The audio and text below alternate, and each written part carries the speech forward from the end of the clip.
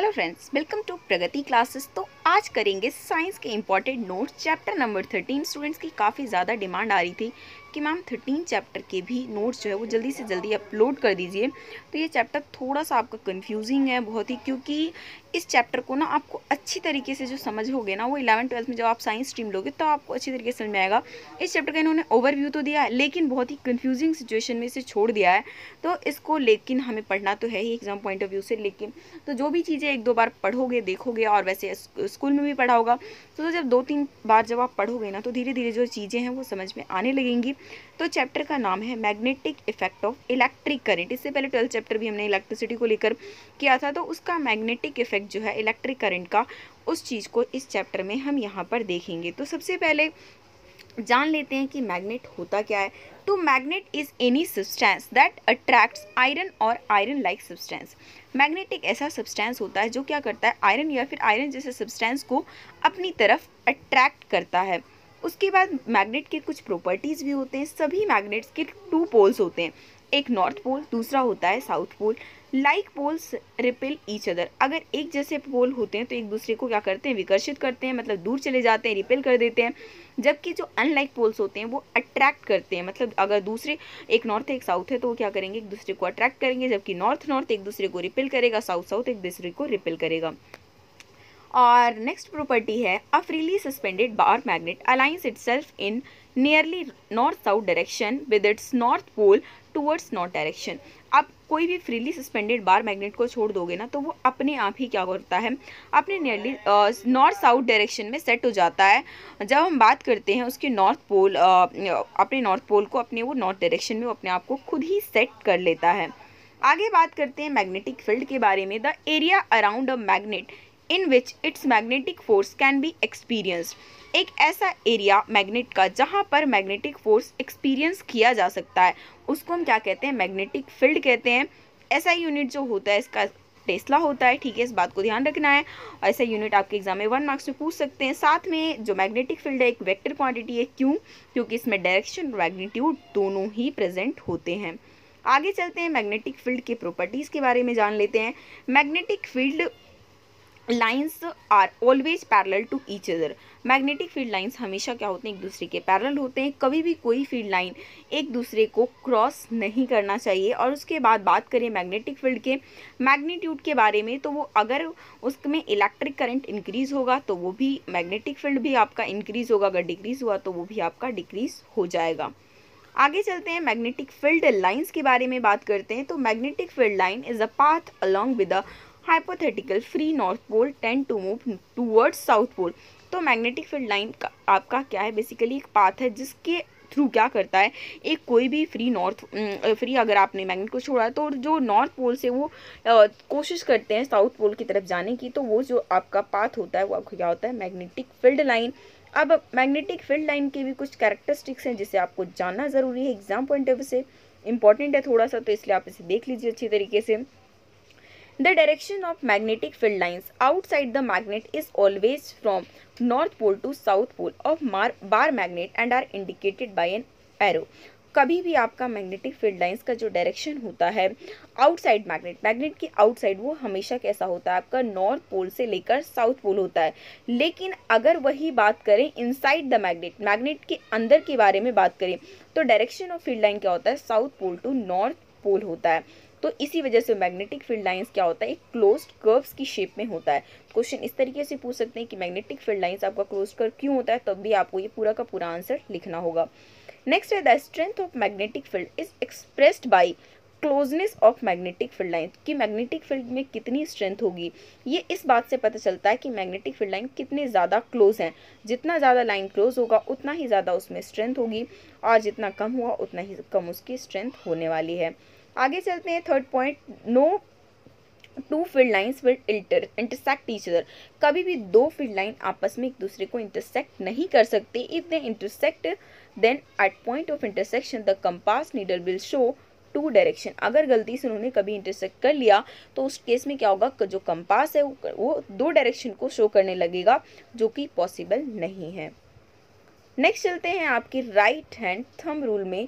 और जानते हैं कि ये क्या है। तो it is a convenient way to finding the direction of magnetic field associated with current carrying conductor. अब कोई भी कंडक्टर है जो कि करंट कैरी कर रहा है, तो उसमें अगर हमें चेक करना है कि उसका डायरेक्शन कहाँ है, मैग्नेटिक फील्ड का डायरेक्शन, तो उसको हम पता कर सकते हैं with the help of right hand thumb rule. अब इसके लिए क्या है, hold the straight wire conductor current in your right hand such that thumb points towards the direction of current, then your folded finger around the conductor will show the direction of magnetic field। अगर आपने उसे अच्छी तरीके से क्या कर रखा है, अपने राइट हैंड से उसे अच्छी तरीके से पकड़ रखा है, उसमें थम्स पॉइंट जो होगा वो आपका क्या दिखाएगा, डायरेक्शन ऑफ करंट, और जो आपके सारे फोल्डेड फिंगर्स होंगे वो क्या दिखाएंगे, direction of the magnetic field. तो इतनी सी बात है, आगे चलते हैं। उसके बाद magnetic field due to current through a straight conductor. तो इसमें अलग अलग सिचुएशन है कि स्ट्रेट कंडक्टर को लेकर, फिर सर्कुलर लूप को लेकर, तो अलग अलग सिचुएशन है। बट क्वेश्चन जो है ना कभी कभी पूछते रहते हैं। बाकी इस एग्जाम जो बाकी इस चैप्टर में से जो आपका इंपॉर्टेंट है वो तो वर्किंग ऑफ मोटर और जनरेटर ही है, but still we have to do this topic also.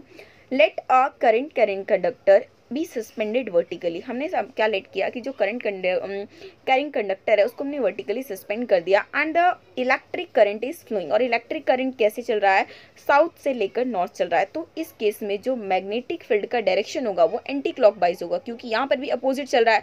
North to south की जगह साउथ टू नॉर्थ अगर चलेगा तो एंटी क्लॉकवाइज, और अगर नॉर्थ टू साउथ चलेगा तो आपका मैग्नेटिक फील्ड क्या होगा, क्लॉकवाइज हो जाएगा। नेक्स्ट है, a current carrying straight conductor has magnetic field in the form of concentric circle. अब इसमें क्या होता है कि जो भी आपका स्ट्रेट कंडक्टर होता है उसका मैग्नेटिक फील्ड किस तरीके से बनता है, कॉन्सेंट्रिक सर्कल की तरह।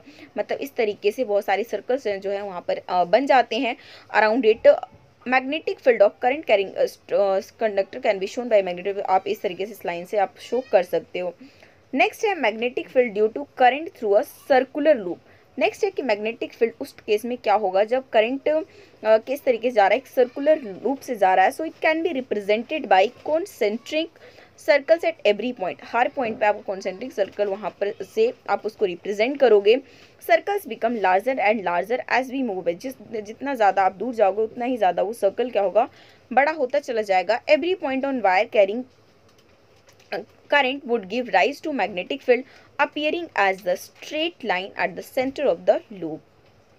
The direction of magnetic field inside the loop is same. जो भी आपका मैग्नेटिक फील्ड के अंदर डायरेक्शन होगा वो आपका लूप में वो हमेशा क्या होगा, सेम होगा। और आप उसको पता भी कर सकते हो किससे, by applying right hand thumb rule. और नेक्स्ट है हमारा टॉपिक दैट इज सोलेनोइड। एक A coil of many circular turns of insulated copper wire wrapped closely in the shape of cylindrical is called solenoid। क्या होता है, copper को हम किस तरीके से, इस तरीके से पूरा सिलेंड्रिकल शेप में इसे बनाया जाता है। अच्छी तरीके से यहाँ पर खैर नहीं बन पा रहा है, बट इस तरीके से वो जो बनाया जाता है तो आपका क्या होता है, आपका उसे हम सोलेनोइड कहते हैं। और उसमें भी आपका मैग्नेटिक फील्ड अराइज होता है। तो magnetic field due to a current in a solenoid, अलग अलग टॉपिक है। तो यहाँ पर भी हम right hand thumb rule apply करेंगे, तो वहाँ पर से हम पता कर सकते हैं कि जो उसका मैग्नेटिक फील्ड लाइन है वो किस तरीके से अराइज हो रहा है। तो one end of the solenoid behave as the magnetic north pole while the, तो जो भी सोलेनोइड होगा वो उसका एक एंड कैसा बिहेव करेगा, लाइक नॉर्थ पोल, और जबकि दूसरा किस तरीके से बिहेव करेगा, एज अ साउथ पोल। तो इस तरीके से आप कह सकते हो कि solenoid also work as a magnet. The field line inside the solenoid are in the form of parallel straight line. और उसके बाद जो फील्ड लाइन बनेंगे वो स्ट्रेट लाइन बनेगा। That implies that magnetic field inside the solenoid is same at all points. इससे हमें ये पता चलता है कि सारे पॉइंट्स पे जो मैग्नेटिक फील्ड होता है वो कैसा होता है, आपका सेम ही होता है। उसके बाद अगर बात करें कि जो मैग्नेटिक फील्ड की स्ट्रेंथ है वो किस चीज़ पर डिपेंड करता है, तो द नंबर ऑफ टर्न्स, जितना ज़्यादा उसमें टर्न्स होगा कॉपर वायर का तो उतनी ही ज़्यादा उसमें स्ट्रेंथ होगी। साथ में strength of current is in the solenoid use in making solenoid. और उसके बाद कि आपने उसमें कितना करंट, उसकी स्ट्रेंथ ऑफ करंट आपने कितना यूज़ किया, तो उसी के अकॉर्डिंग मैग्नेटिक फील्ड के स्ट्रेंथ को भी वहाँ पर उसी के डायरेक्टली वो प्रोपोर्शनेट होगा। उसके बाद आगे चलते हैं एक नए topic that is electromagnet. Electromagnet is मतलब थोड़ा सा इससे रिलेट करता है, but a strong magnetic field inside the solenoid can be use to magnetise a magnetic material. आप क्या कर सकते हो, अगर आपके पास स्ट्रॉन्ग मैग्नेटिक फील्ड लाइन है, किसी सोलेनोइड के अंदर आपने डाल दिया, तो उसको आप यूज़ कर सकते हो किसी भी मैग्नेटिक मटेरियल को मैग्नेटाइज करने के लिए। जैसे आपके पास सॉफ्ट आयरन है, तो आयरन को भी आप मैग्नेट में चेंज कर सकते हो with the help of electromagnetic process. When it is placed inside the coil, जब आप उसे कॉइल के अंदर डाल दोगे तो ये चीज़ पॉसिबल हो सकता है। द मैग्नेट सो फॉर्म, और इससे जो मैग्नेट बनता है उसको हम इलेक्ट्रोमैग्नेट कहते हैं, जो कि आपका एक टेम्परेरी मैग्नेट होता है। तो आपके एग्जाम में ये क्वेश्चन भी पूछ सकते हैं कि what is difference between permanent magnet और इलेक्ट्रोमैग्नेट, और हम ये भी कह सकते हैं कि इलेक्ट्रोमैग्नेट आपका क्या है, टेम्परेरी मैग्नेट है। तो बात करें सबसे पहले इसके डिफरेंस के बारे में, तो permanent magnet can retain magnetise property for a long time. जो परमानेंट मैग्नेट होता है वो नेचुरली पाया जाता है, उसमें क्या होता है, मैग्नेटिक जो प्रॉपर्टी है वो लंबे टाइम तक चलता रहता है, उसमें रिटेन रख सकता है जब तक कि ये डीमैग्नेटाइज ना हो जाए। क्योंकि कुछ भी चीज़ आपको पता है कि दुनिया में जो भी आया वो जाएगा तो ज़रूर। तो ऑफकोर्स मैग्नेट की भी जो है प्रॉपर्टी धीरे धीरे जाने लगते हैं, उसके वेरियस फैक्टर्स होते हैं। लेकिन बात करें परमानेंट मैग्नेट तो लंबे टाइम तक चलता है। वही दूसरी तरफ इलेक्ट्रोमैग्नेट टेम्परेरी मैग्नेट है, इसके मैग्नेटिक इफेक्ट को हम यूटिलाइज कर सकते हैं by switching on the current. जब भी हमें ज़रूरत है तो उसमें आप क्या कर दो, करंट कर दो, वो बिहेव कर किस तरीके से करने लगेगा, मैग्नेट की तरह।